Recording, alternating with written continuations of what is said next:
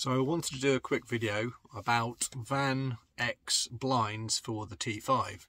I'm using my vehicle in anger, and basically I've only ever had chance to put the side windows blinds in, and while they're a bit of a pain in the backside to fit, they actually block out all of the lights. So I want to show you a quick video of how I fitted them, and I'm going to show you how I fit the rear ones. What I've got is the front blinds there and there, and on the door itself here and here. What I want to show you though is at the top you'll see a clip, and at the bottom you'll see a clip, but you can't do it on this one because the handle's in the way. And obviously these straps you can fit by screwing them straight through the center of the strap, which is there's a bolt there to do it, well, a hole in the rivet. I'm gonna now do the rears, and hopefully I'll walk you through how to fit them. They're a bit of a ball ache. The rails are just not the easiest things, and the tools that they give you are not the easiest things, but if you bear with it. Okay, so now I'm going to attempt to fit the rear door of VanX blinds. I've literally out in the wilderness. I'm over in a island in Croatia called Kirk, or KRK. So I brought a few tools with me so that I could have a go at doing this while I was out. Unfortunately I bought slightly the wrong tools as I've already fitted one blind, and in recording it I did it in portrait mode rather than landscape, so I know people would complain, so I'm redoing the video for you. But let me show you what I've done. You get one single curtain to fit, and the blind fits quite okay. Top rail goes along here and then bends, but as you can see it's bloody horrible. And then the bottom one, again, as you can see, as it bends it squeezes, and then if it squeezes you can't get the rail through.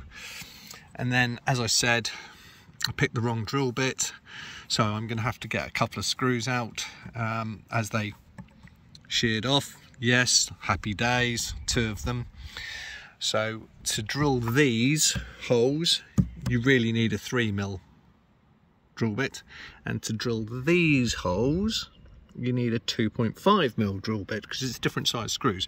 And a piece of advice for you: when you're fitting these, don't tighten them up tight, because if you do, the screw will go straight through the center and it will fall off. Yeah, great. So tools you're going to need: drill, a 2.5mm drill bit, a screwdriver, some files, a hacksaw.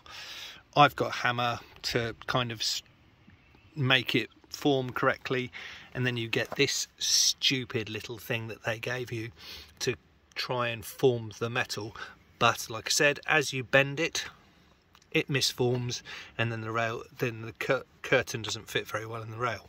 However, I'm going to now attempt to fit it to the other door, and hopefully I'll get a better form than I did on this one. So once you've got this formed to profile the door the best you can, I've got it held in here with what's known as Cleco rivets. They are reusable rivets, but another way of doing it would be fit it, put a screw in, and then work your way along.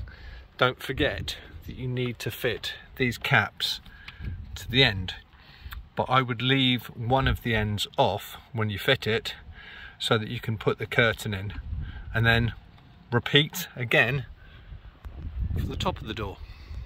Great, and once you've got all of the screws in and it's bent to a nice profile, I tend to use 5. 1, 2, 3 and 4, and 1 there.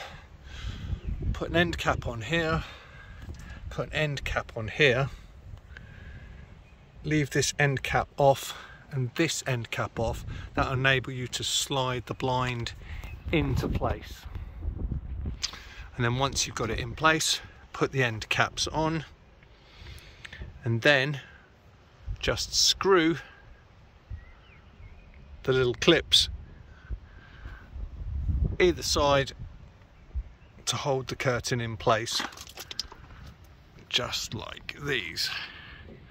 One there, one there, one for that one, and then one for that one. And it's up to you whether you want to use these straps. I tend to, and like I said, I screw through the strap, and there you go.